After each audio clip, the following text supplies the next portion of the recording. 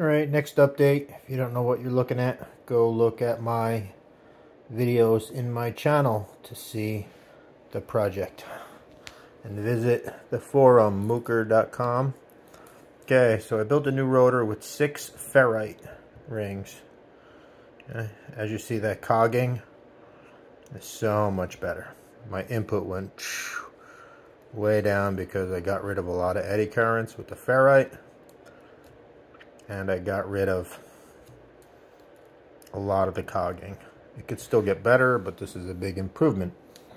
Okay, so just so if you don't know, the ferrite becomes magnetized because it's over magnets. The pickup coil is right there. So when this comes in, it's going to connect to the next one. When this comes in, it loses its magnetism. And then it regains its magnetism. Okay. So, I'm not doing the diode test because I still only have 1 coil wound. I don't have the other 3. And actually, I think I could get 12 coils in here because I could put 4 on the bottom, 4 on top, and 4 on the sides. So, but right now it's just 1 coil. Let's see, and my gap still not that good. It's still got, I don't know, a pencil, I don't know, 7 or 8 millimeter gap. So I could lower it, but then the magnets get sucked out and I'm not committed enough to glue it yet. So even considering that gap, I'll put up a little shield here. Let's start it up. This is measuring output current short circuit from 1 coil. 480 milliamps. So approaching half an amp output off 1 coil. That's my speed currently. Now I'm going to unshort it. Unshorted.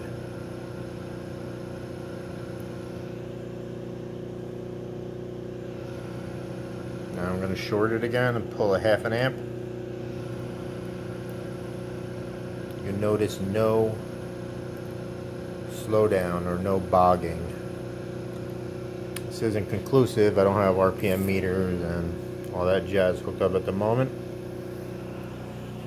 Input 8 volts, 0.8, 3, 4, 0, jumping a little bit. This is shorted. I'm going to tell you when I'm going to unshort it. Unshorted, open circuit.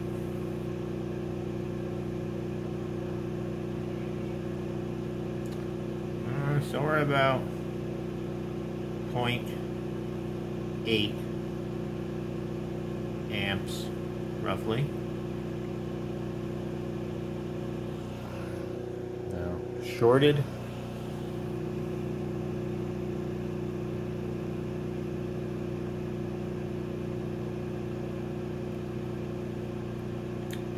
.8, what are we going to call it? 0.82, 0.825, somewhere about there, jumping.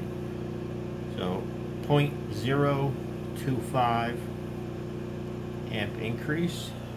Now I'm not using the diode yet to filter out the negative portion. This is just evaluations, but output is starting to look reasonable.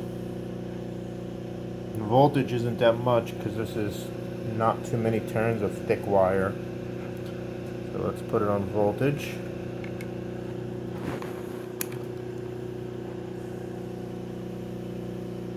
.6 volts.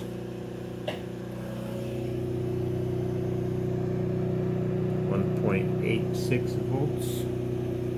That's what our wave looks like.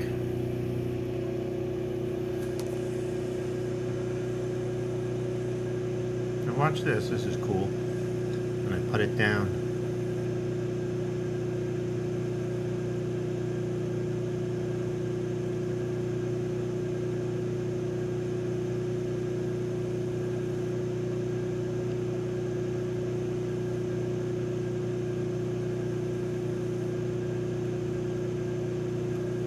think I'm going to get it to do what it was doing before.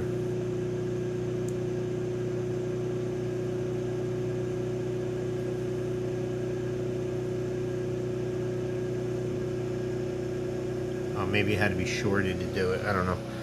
Anyway, that's where we're at. So, to evaluate the effects, I got to get my other coils added in the next day or two. So you can see where the holes are, no coils.